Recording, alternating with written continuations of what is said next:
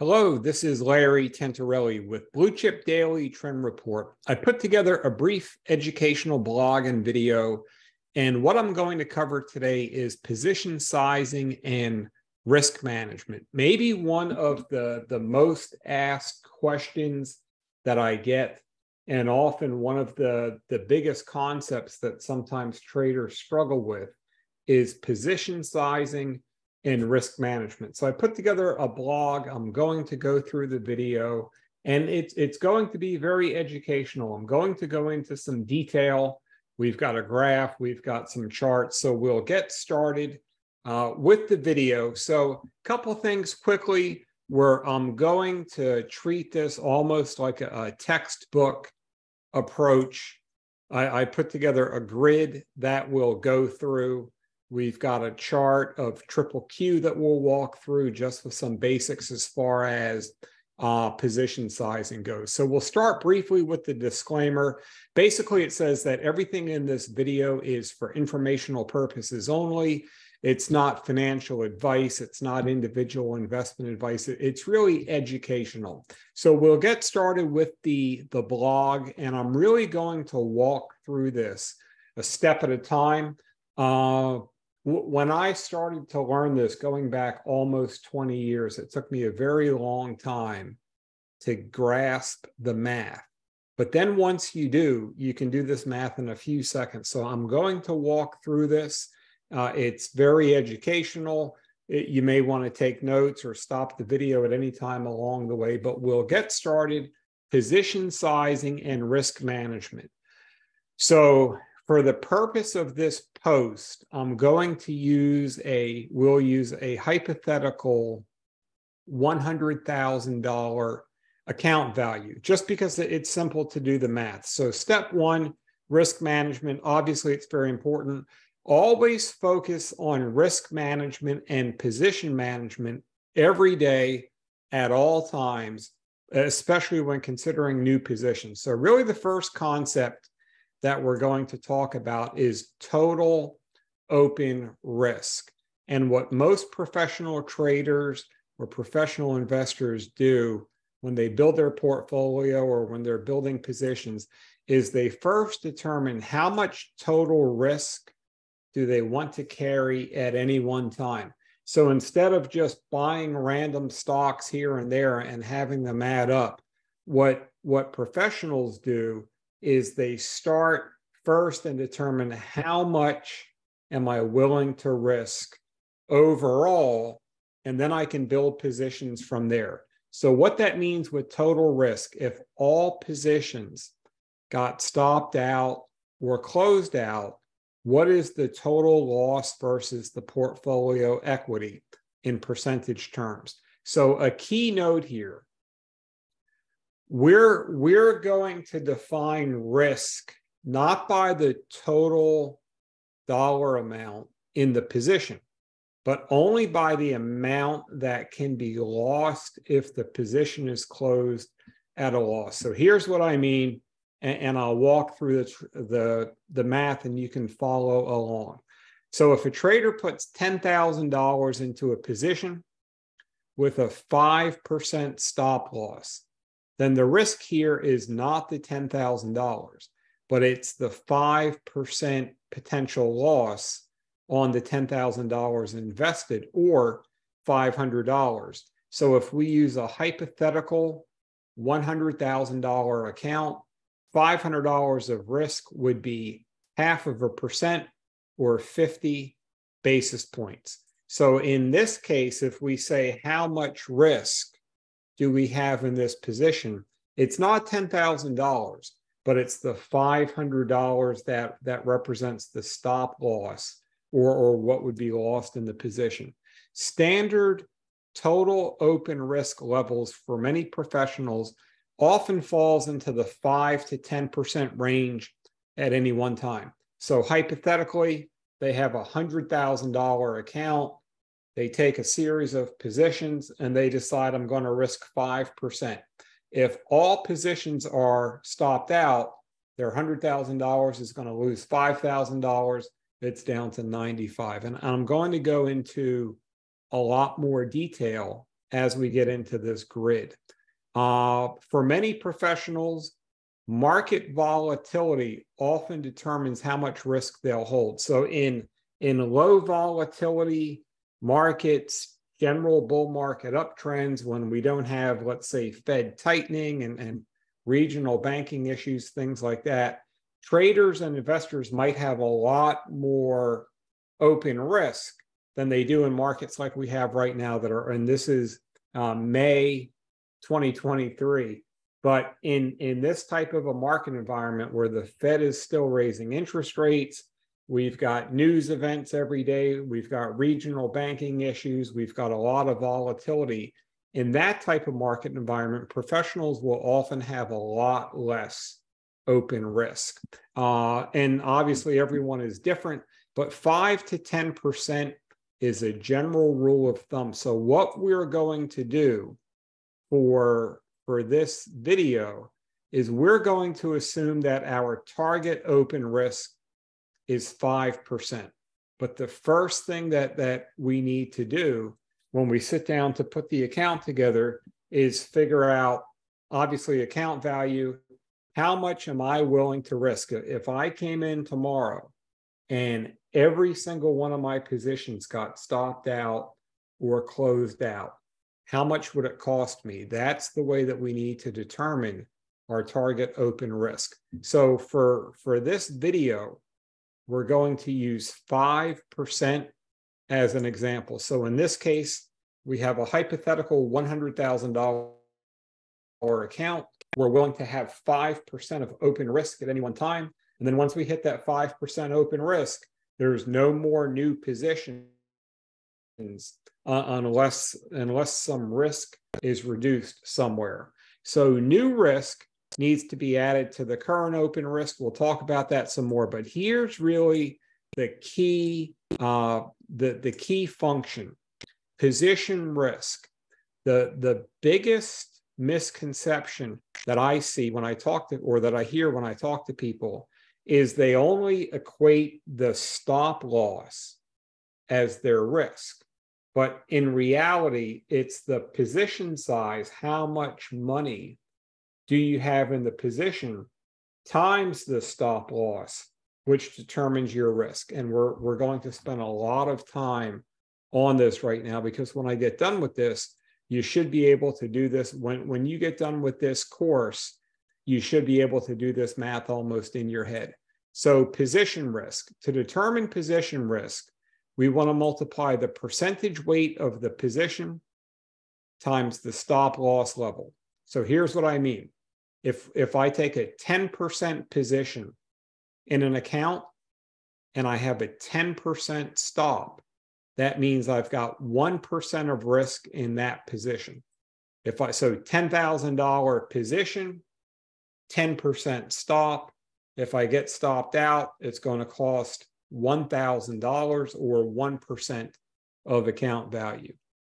If I take a 10% position with a 5% stop, 0.5% risk, $10,000 position, 5% stop, 0.5% risk. So that's the basic math. How to determine my position risk is how much money is in the position, percentage-wise. What's the percentage to the stop? That determines the risk. And we'll talk about this some more. So fixed allocation sizing versus fixed risk sizing. Here's what this means. Some traders or investors will choose to stay with a fixed allocation size. So a trader might say, every position that I take is going to be a 5% position. I'm going to put 5% of my money into any stock or any ETF that I buy. Or they might say it's 10%, whatever the number is, but they might just always have a fixed amount. If I buy a stock, it's going to be 5% of my account value. Others will look at it differently, and instead of using a fixed allocation, they'll use fixed risk sizing. So in this example, trader A might say, I'm going to put 5% of my money into any stock when I buy it, no matter what. Trader B might look at it differently and not look at how much money they're going to put into the position, but how much they're willing to risk in the position, meaning if they lose, how much are they going to lose? So Trader B might say, I am a 50 basis points of risk trader. And what that means is regardless of whether they put 2% of their money into a stock, 5%, 20%, whatever the number is, 50%, whatever the number is, they're only willing to lose X percentage if the trade doesn't work.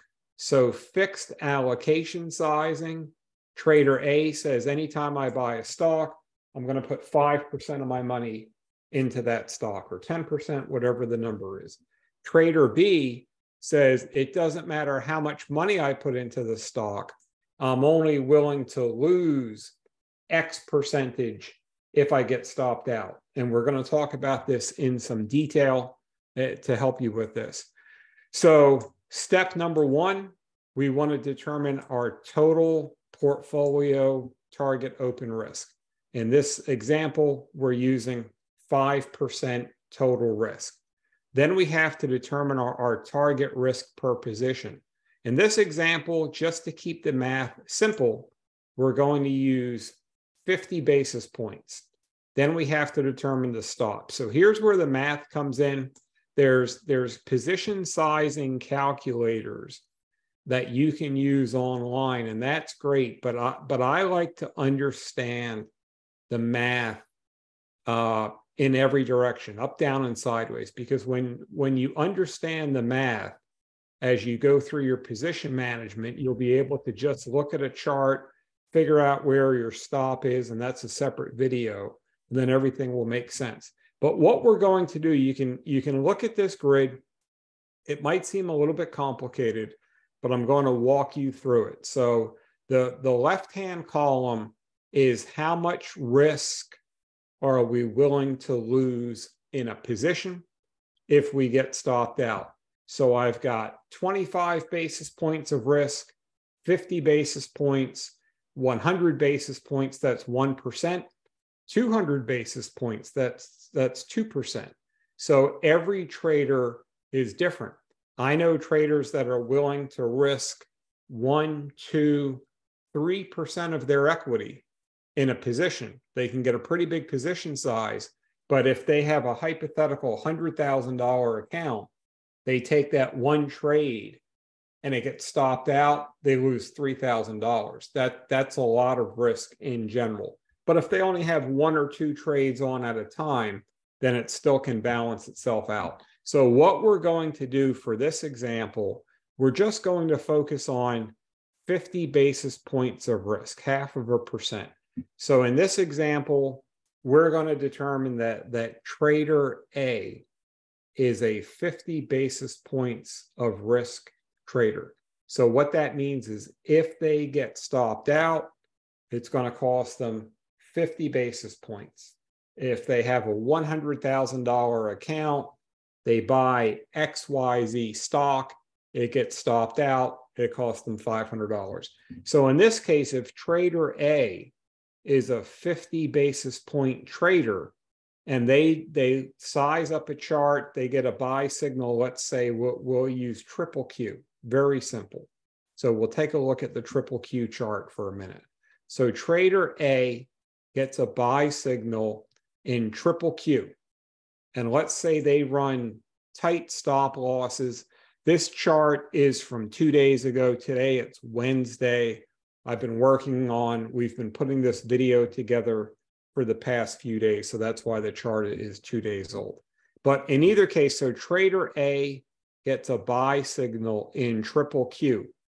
And they run tight stop losses or they size up the chart and they determine that they want to carry a 5% stop. So they're going to buy the stock here, the ETF here, and they want to run a tight 5% stop. So in that case, Trader A, if they're going to run a 5% stop and they are willing to risk 0.5% if they get stopped out, then their position size would be 10% of account value, or $10,000 in this hypothetical $100,000 account. So the way the math works, we've got a 5% stop. I'm going to put in, or we'll call it Trader A. Trader A is going to put in $10,000 into triple Q. If they get stopped out, it's a 5% stop. They will lose $500 of money, or it's 0.5%. So just to do this math a little bit further, let's say Trader A is a little bit more of a trend follower and runs a 10% stop. So whether they just run fixed 10% stops, or whether they size up the chart and they see a 10% stop level, however they get to 10%, as I said, determining stops is a totally different video, which I'll do at some point. But let's say Trader B says, I want to use 10% stops. So in this case, if they are a 50 basis points of risk trader and they have a 10% stop, then they can only put 5% of their account value, or $5,000, into triple Q. So Trader A puts in 10,000, but has a very tight stop level of 5%. If they get stopped out, they lose $500. Trader B uses looser stops, but still only wants to risk the same amount. They can only put $5,000 into the position. So if you see if we determine first how much we want to risk per trade, then we determine the stop loss. That determines the position size. So now we could do it the other way.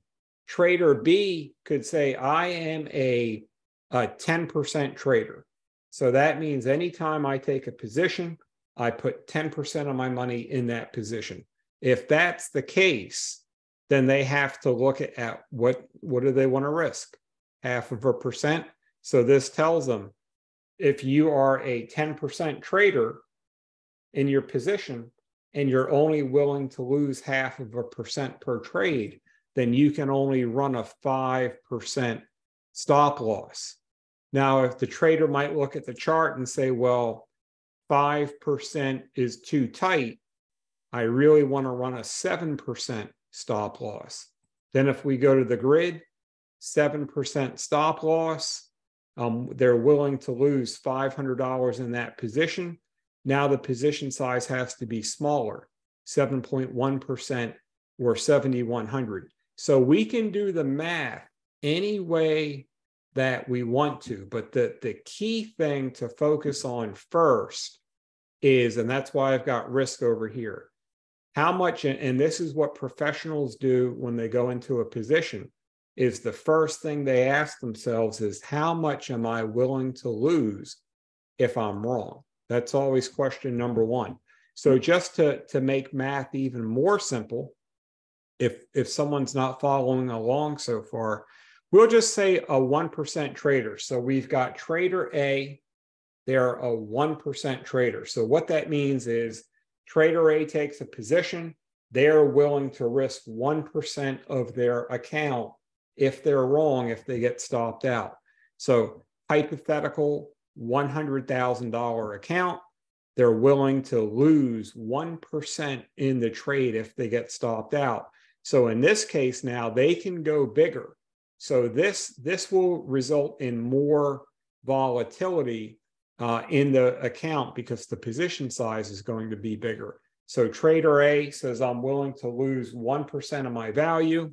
They look at the chart and they say, I'm a 5% trader. They're going to run a tight stop. So if they're willing to lose 1% and they want to run a tight 5% stop, hypothetically, they could put 20% of their account into that one position, or $20,000. So 20%, 5% stop, they get stopped out, 1%. Same thing, same math. They might be a 10% stop loss trader. Then in that case, they're willing to lose 1%. They want to have a 10% stop. So the math says their position size would be 10% or $10,000. Where traders run into problems is they don't do this math beforehand. So they see a stock, looks like it's going to break out, and they say, I'm going to put 10%, 15%, whatever it is. But then they don't do all the steps of the process, which is number one, okay, so we're going to buy XYZ stock. We're going to put 10% of the account into it, but where's the stop? Maybe they run a 10% stop. Maybe they run no stops whatsoever. And then that leads to a lot of volatility. So the math is very simple. What most professionals do is they determine risk first. So that would be this column. How much are we willing to lose if the trade gets stopped out? Then we want to find out where's the stop, and that tells us the position size. So just quickly, brief review. If a trader is a 25 basis points of risk trader, that means a 5% position in a $10,000 account would be $5,000 of stock. If they have a 5% stop loss and it hits their stop, $5,000 position, 5% stop, it costs them $250. $250 in a $100,000 account is 1/4%, or they lost 25 basis points. So in this scenario, if an investor was stopped out of 4 trades in a row, they would only lose 1% of their starting value. So the pros and the cons is a 25 basis points of risk position is fairly small. They could have a lot more positions, but one trade probably isn't going to make or break anything at 25 basis points of risk. 50 basis points of risk would be similar math. If they have a 10% stop loss and a 5% position, that would be a 50 basis points loss. So if they had the equivalence would be a 5% position with a 10% stop, a 10% position with a 5% stop, 20% position with a 2.5% stop. Any combination that equals 0.5% of risk. Now, if this trader has 4 trades stopped out in a row, now they've lost 2%. If we go down to bigger sizing, 100 basis points, 10% stop loss, and a 10% position is 1% of risk. So if a trader's a 1% trader, they could take a 5% position with a 20% stop. They could take a 20% position with a 5% stop. They could take a 10% position with a 10% stop. Anything. It could be a 50% position with a 2% stop. Just as long as at the end of the day, if the position gets closed out, it costs 100 basis points or 1%. So if trader A in this example has a target risk of 5%, that would equate to 5 open positions, each with 1% of risk, 10 with 0.5%, 20 with 25 basis points, or any combination. So the key thing is what's right or wrong, and this is a recap again, but what's right or wrong for each trader or investor is based on their mindset, their time frame, how well they can handle volatility, how well they can handle fluctuations in their account. So there is no magic formula. Not everyone has to be a 1% risk trader or a 0.5% risk trader. Not everyone runs a 5% stop. Not everyone runs a 10% stop. So a lot is based on a trader's mindset, how well they can deal with volatility, and how they manage their positions. But at the end of the day, the most important thing is to understand this position sizing, because we just can't go through every day and look at the triple Q chart and say that looks good, and Apple looks good, and this drug stock looks good, and this home construction stock looks good, and then they just start to buy these positions because everything looks good, and then there's some volatility in the market. They turn on their account one day and their account value is down 5 or 10%, and then they sell everything. It leads to a lot of volatility. So when designing an account and structuring risk, it's just like a blueprint for a house. Start with the foundation and build up from there. So they don't put the roof on the house and then build down. They pour the foundation and then build up. Risk management, position structure is the foundation. Determine how much you're willing to risk overall. Determine how much you're willing to risk in positions. And here's what happens. Once the limit is hit, there's no more positions. If I'm a 1% trader and I've got 5 open positions, so now my 5% of risk is filled, and I want to buy another stock tomorrow, I either need to sell one of my stocks, raise a stop, reduce the position, do whatever I need to do. But once I hit my 5% target, there's no new positions until I make some adjustments in the other positions. I might decide to take a position tomorrow, and because my risk is fully used up, I might raise a stop in 1 or 2 stocks. I might sell off 1 or 2 stocks. I might reduce 1 or 2 stocks. But at the end of the equation, when I hit my risk limit, there's no more new ads until something happens in the account to keep the risk in line.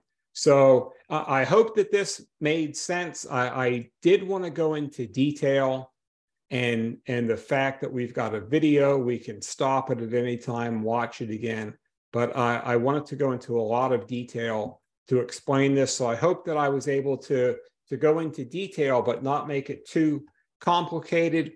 You can find me. My website is bluechipdaily.com. If you go onto the website, you can see what our members' benefits are. You can see some of our recent technical work.